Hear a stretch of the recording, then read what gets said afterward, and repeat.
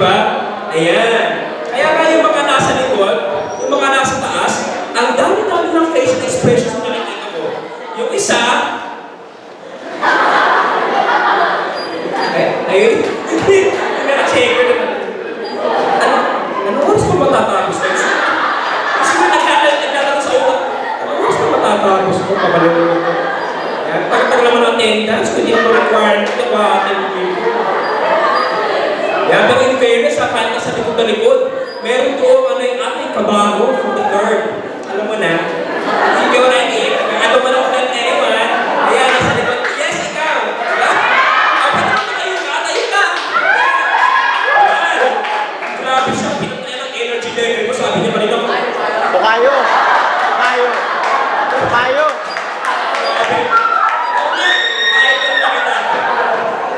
yung mga iba, syempre, hindi mawawala yung mga pinatawag natin yung patay na bata. Yun yung mga ganyan lang sa mga seminar at sa klase.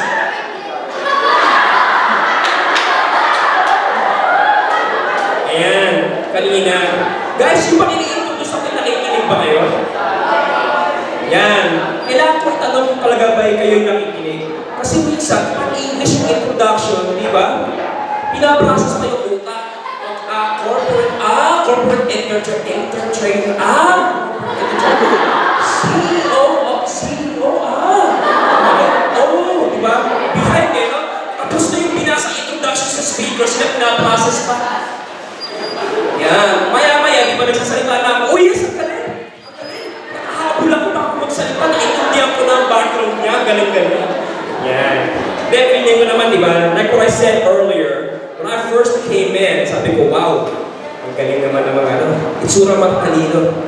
Actually, malapit ang puso ng NCBA sa akin. Kasi ang kuya ko, yung segunda ko, dito rin sa NCBA. Kaso hindi siya dito. Doon siya sa NCBA Taytay Rizal. Taga-Taytay Rizal kasi ako Ayan. So, ano din, ang NCBA malapit din sa puso ng kuya ko. At tagal-tagal ng kuya ko doon Isang semester, hindi pa katapos. Yan. O teka, ang haba na ng introduction ko, isang oras na binigay niyo sa akin. So, natutunan yung lesson. Get the attention. Di ba mga marketing students kayo? Di ba sa mga marketing students, we have this quotation we say or call, di ba? Innovate or evaporate. Para makuha mo ang attention ng audience mo, syempre kanya-kanya mga ginagawa yan Di ba? Kanya-kanyang buhay, kanya-kanyang mentalidad, ayaw nila sa event na yun, gusto nila, etc. Kailangan maagaw mo ang atensyon nila. Kasi nowadays, ang mga kabataan katulad nyo, bata naman kayo, di ba? O mukha naman bata. Yan. Hindi ko na ipupag-stress yung mga mukhang kaedad ko rito. No? Don't worry, alam ko stress na kayo. Yan. So, kailangan, kasi ang attention span nyo napaka-short naman. Yan. Ang attention span nyo napaka-short. That is synonymous to slow. Just kidding. Okay. Ang attention span nyo napaka-short. Kaya kailangan, you have to come up with an introduction or a way of grabbing their attention. Nakakaiba. Yung ba tipo mababa? Wow, astig to Wow, kakaiba yun. Wow, makapakinig nga. Pinag-aaralan nyo ba sa mga marketing books nyo yung tinatawag na AIDA? Alam niyo ba yung AIDA? Si AIDA o si Lorna o si Yan, yung AIDA, it's actually an acronym that stands for attention. Sige nga, talaga nag-aaral niya, nakikinig yan sa mga profession niya. Ano masunod nun? What is I? I is interest. Next would be desire. Tapos pag may desire na, yes, ganun talaga. Yeah, desire, twang, slang, okay? And then it's gonna be followed up by action. Yan. So, alin doon yung ginawa ko? Attention muna. O kahit pa paano, nag-uulog ko pa yan, nagkaroon ba ng interest? O, di ba? Nakatutok na yung case na yung sana. So, yun yung mga unang bagay na kailangan nyo mapag-aralan bilang speaker. Yun lang yun. Thank you. Wala na ako ibang pinaghandaan. Yun lang. Saka natutok ko kayo, uuwi na ako ng Taytay Rizal. Okay? Okay, joke lang. Sige. Let's now start with this presentation. So, guys, nahirapan kasi ako mag-isip, Harley, Patrick, kailan nyo ba akong kinontak dito? Saan ba si Harley? Yan, Harley, kailan ba akong kinontak? last week, so mga 2 weeks ago. Ayan, sobrang nahirapan po ako. Naisipin o i-finalize, okay, i-make up my mind about what I will be talking about with you today. Sa sobrang nahirapan ako kung ano ba about public speaking ang gusto dapat malaman ng mga estudyante ngayon. Na-depress po ako. Talaga parang dinuduro na yung utak ko. In fact, sa office ko nga, hindi ako makausap ng mga empleyado ko. Kasi sobrang na-depress ako, iisip ko kung ano pag-uusapan natin today about public speaking. Merong isa sa akin lumapit, Sir, kape po. Di ba wala ako sa sarili? Kahit nga sa bahay, meron din akong opisina sa bahay eh. Kahit yung asawa ko, hindi ako makausap. Every time malapit siya, love, kilig factor, love, kape. Nakatulala lang kung ganyan. Pinahirapan ako ng public speaking ng topic na ito. As a matter of fact, hindi nga ako nakatulog. Hindi ako nakatulog, nakatulog naman ako sa kwarto ko, sa opisina ko sa bahay. Kinabukasan nga eh, nung maalimpungan ako, nung ano ba tawag sa term na yun, yung mapaspasan na yun.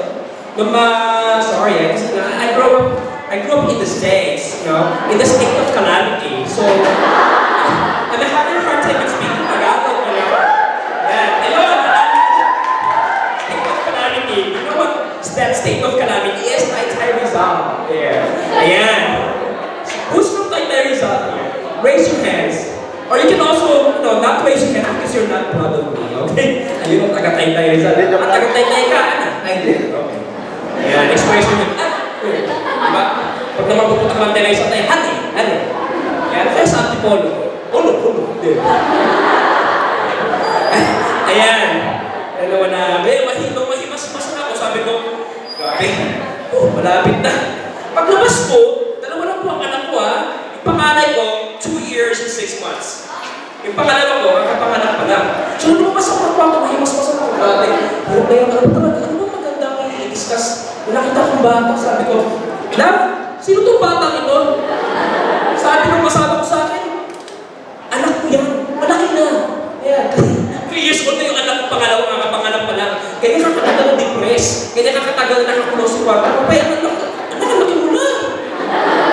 Diba? Tapos yung aso namin sa bahay. Sabi ko, kanina itong aso ko? Ayun, itong tao lumaki na. Dahil sa kakang depressed ko, anak, itong kalaki-laki na. Diba? Ayan. So sabi ko na, may mga public speakers, may mga professional speakers na ang ganda-ganda ng content, di ba? Ang dami mong matututunan. Pero minsan binamarket pa nila ang sarili nila sa Google eh. Ano yung binamarket nila? The best motivational speaker. One of the top corporate trainers. Tapos, kapag inimbitahan mo silang speaker sa event mo, o ikaw mismo ang pumunta sa kanilang self-organized public seminar or learning event, di ba, madidiscover mo, hindi naman pala natuturo ng bagay na pinupromote nila. Dancing pala ang tinuturo. Alam niyo ba kung bakit sinabi kong dancing pala ang tinuturo? Kasi mapupunta ka ng event nila, bigyan mo ako dyan ng meron pa kayo dyan na New Flame ni Asher. Meron ba kayo?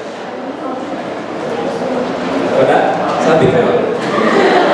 Hindi, actually sa folder na binigay ko, meron dyan. Pwede yan. Pwede yan. Yan. Pero syempre, yan is pang lesson about public speaking. Pag may mga gimmick ka, kailangan ma-fill up mo yung dead air while they're figuring out how to play it para walang dead air. Diba? Halimbawa, sabi ko i-play nila, so wala pa. Ayan. So, wala tayong pinag-uusapan ngayon. Yes! Oh, definitely! Absolutely! Awesome! Wonderful! Wala pa naubos na ako salita, wala pa kaya? Yan!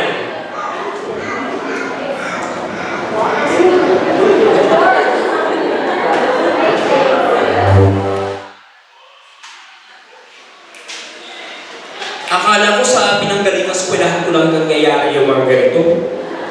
Sa PUP kasi ako nanggaling eh. Lagi may ganyan. Huwag ka na magtataka, PUP na eh. Diba? Kaya maraming activista rin, dilapidated yung mga facilities. Hindi gumagana yung mga gamit. Yan.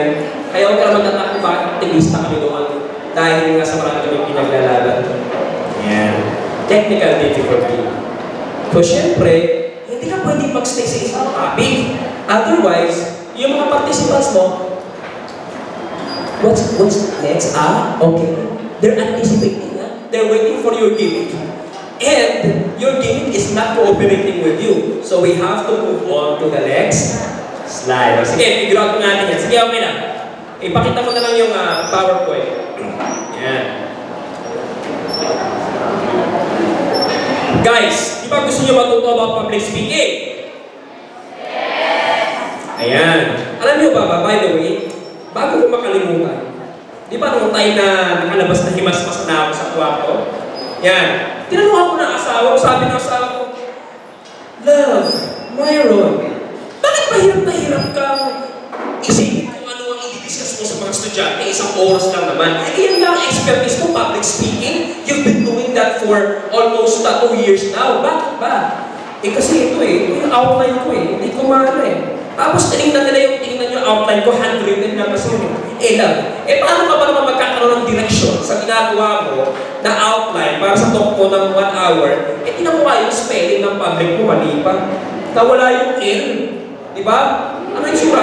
Public speaking pala. Sabi ko, kaya naman pala kasi kung pinurso mo yung public speaking, malamang yung reproductive organs, pag-uusapan nyo, di ba? Private parts, di ba? Sex education.